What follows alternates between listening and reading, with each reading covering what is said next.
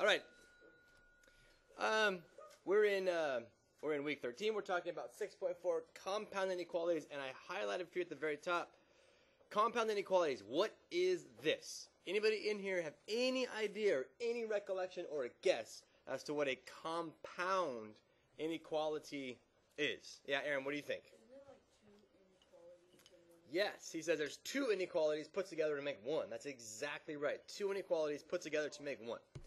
So that's where we're going to go today. And we're going to start off, I want to start off by doing this a little sort of a guessing game here. Okay, we're going to do two examples. Here's the first box. Two examples today.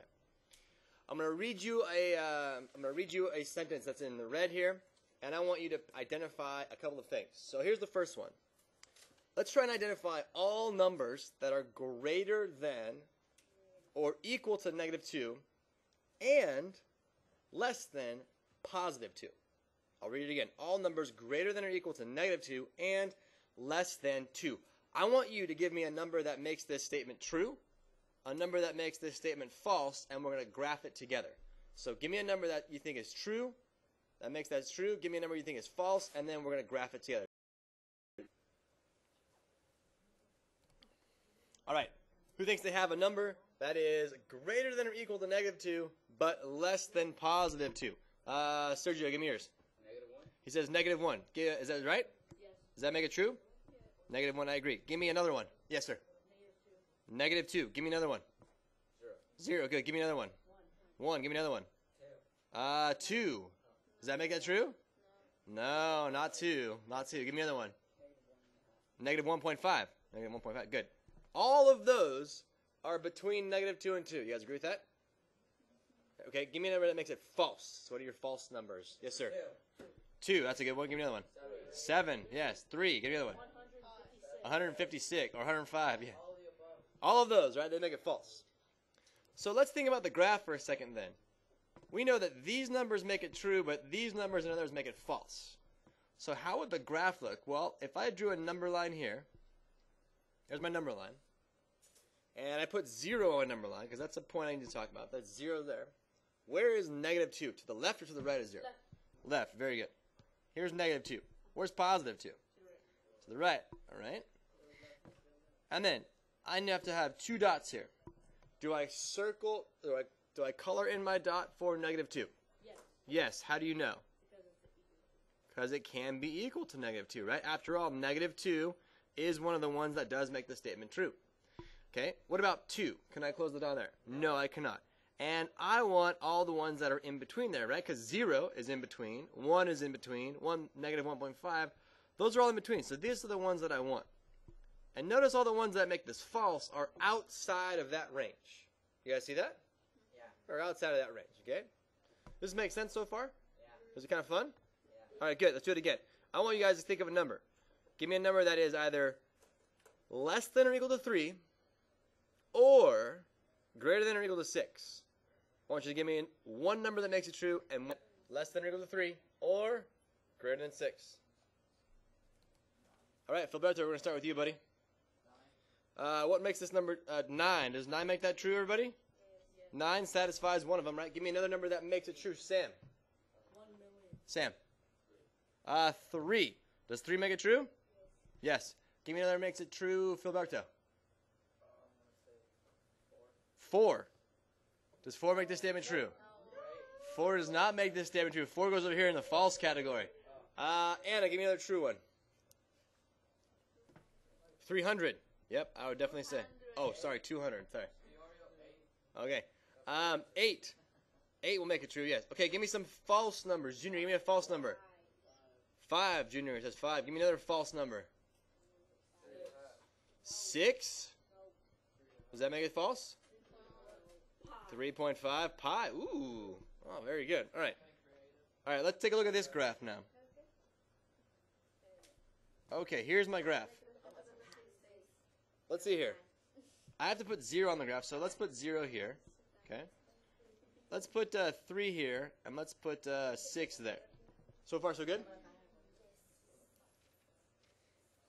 All right, so far, so good. Now, at the point 3, do I leave my dot open, or do I color it in? Why do I close it? because it says less than or equal to. And I want all numbers that are less than that, so that would be this direction, wouldn't it? These are all the numbers that are less than 3. Although nobody gave me one, except this one. Did anyone have like -5 on there? Yes. That would also give it to you, right? Okay. Let's take a look at 6 now. If I put a circle at 6, do I close that circle in or keep it open? Open. I keep it open. Very good. And I go to the right because I want numbers that are greater than that. And check it out. All of these numbers, like 300, 8, 9, all of those are definitely greater than 6, correct? So, this illustrates a very important concept. You see this type of graph here I'm circling in green, and then this type of graph over here? These graphs are tied to certain words. This graph up at the top is what we call an AND statement. It connects, it makes a line segment. It's a number that is smaller than something but bigger than something else. This one is an OR statement. It tells you that either one of those two things need to be true, right? It could either be less than 3 or it can be greater than 6, but it can't be both, right? There's no number out there that is less than 3 and greater than 6, right? I can't think of one. They don't exist. So, the way that we remember these is that an AND statement is a line segment, but the OR statement, you guys ever seen like oars on a boat? So like if this is a boat, like on water, there are like oars that stick out from either side. Kind of looks like that. Like if this is the boat right here. Look at the oars that stick out, right? It's kind of a long stretch, but you can kind of guess how that goes. So that's the difference between AND versus OR statements, and that's what we're going to do today. You're going to make OR? Yeah, well, we're gonna talk about the differences. Okay, here's the first one we're going to do. Remember, I have 4 boxes with you. Here's the second one. We're going to solve and graph this compound inequality. This is a compound inequality because there are 2 or more inequalities set together. This is a compound inequality. All right, here we go. We're going to begin.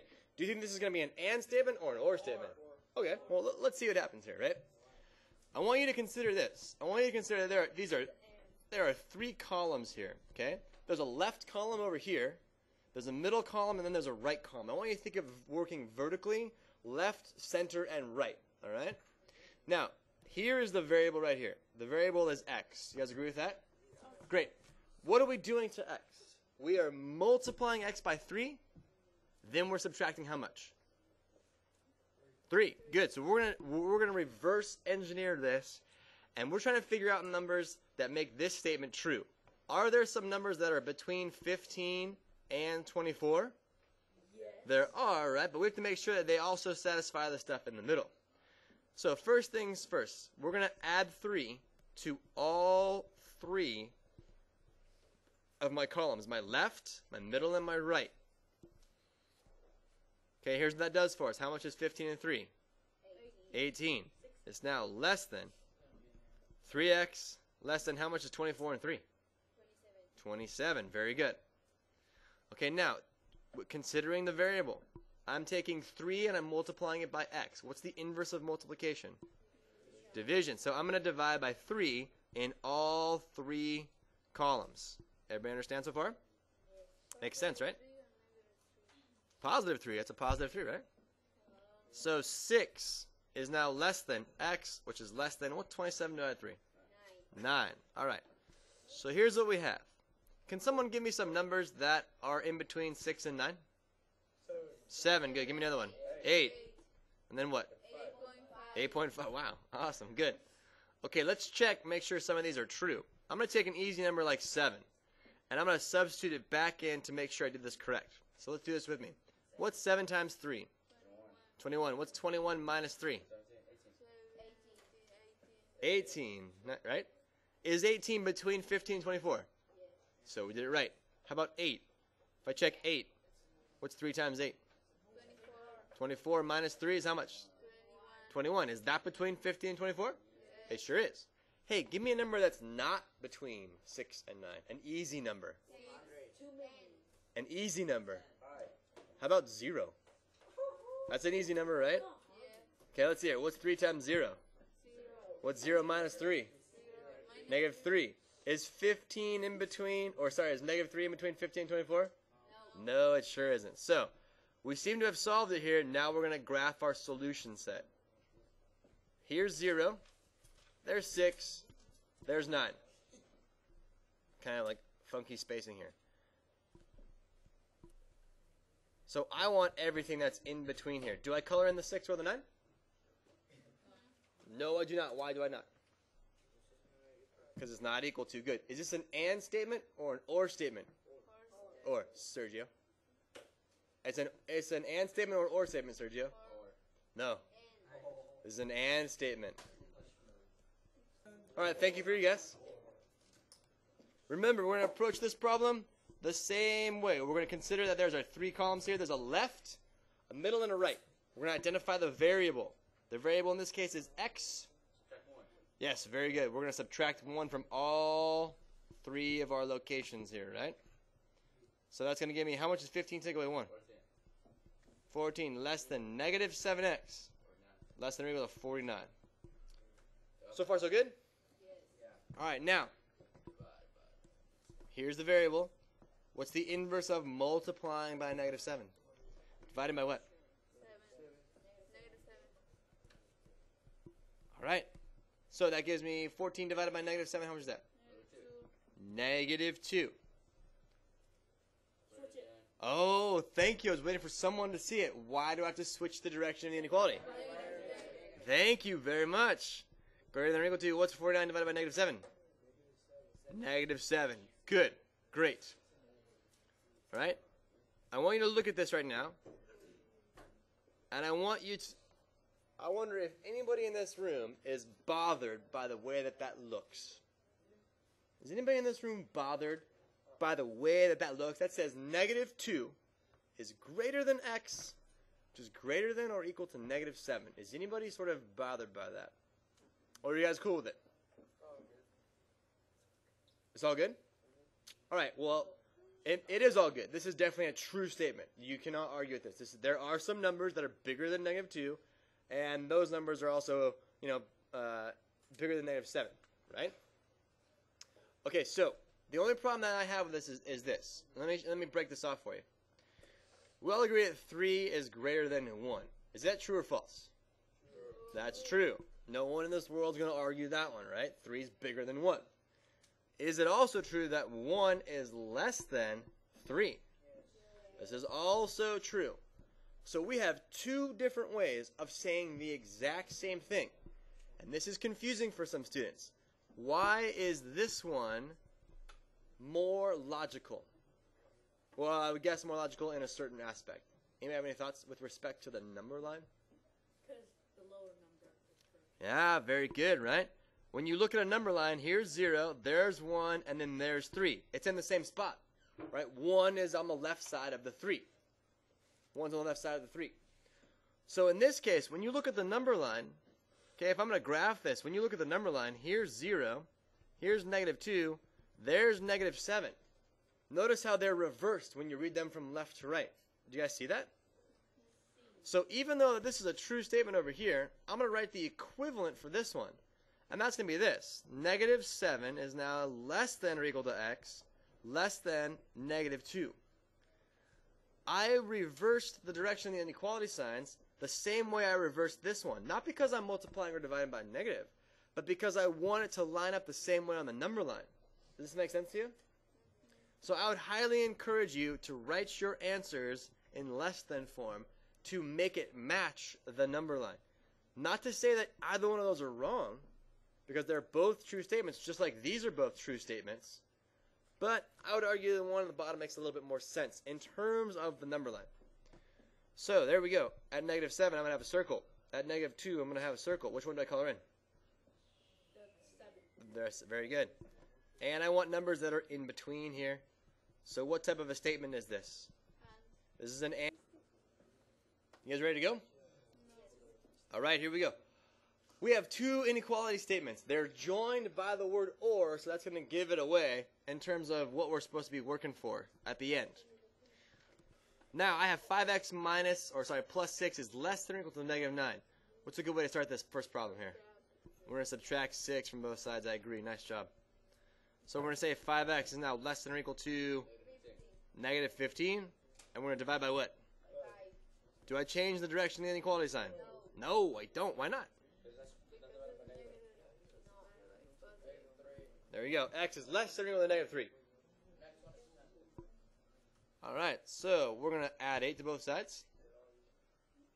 We're going to add 8. That means 2x is going to be greater than how much? 20. Good. Divide by what? Divide by 2. Very good. You guys are on top of it. You guys know what's up. So x must be greater than how much? Do I change the direction of the inequality sign? No. Are there numbers out there that exist that are less than negative 3 or bigger than 10? Yeah, there's sure. There's lots of them, right? 15, that will work. Negative 80, that'll work. So in terms of graphing this one, here's my number line. Here is 0. Here is 10.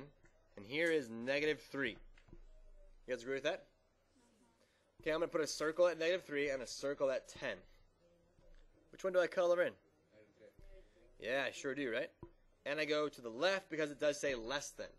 So I want all these numbers, all of those numbers are less than negative 3. Or, the other solution to my compound inequality could be numbers that are just strictly greater than 10, like all of these, 11, 12, 13, 14, and so on and so forth. But what area does not work? Yeah, all of this area does not work, right? None of those will work. Very good. If I plugged in 0 to both of these